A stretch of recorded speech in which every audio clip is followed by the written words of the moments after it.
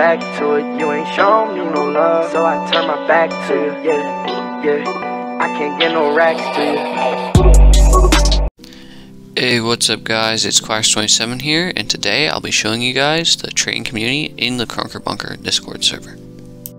So the first bit I wanted to take a look at here was hashtag market info. It has their rules over here, rule 1, rule 2, of course all the basic rules, make sure not to scam and all that stuff, and it has a little synopsis of all the channels as you can see right here, and all you have to do is react to this little diamond gem button right here to gain access to the rest of the channels. There is hashtag market chat right here.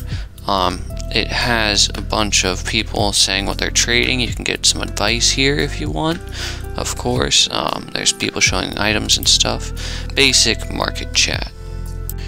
Right after that we have market commands right here. It's mainly just used for gamebot commands, which aren't too great in my opinion. You can just search on the market, but still pretty useful.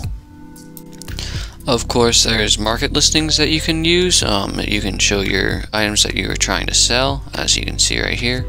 Just take a screenshot or picture and you can post it in there. Make sure to put your IGN and stuff. That makes people be able to find it easier.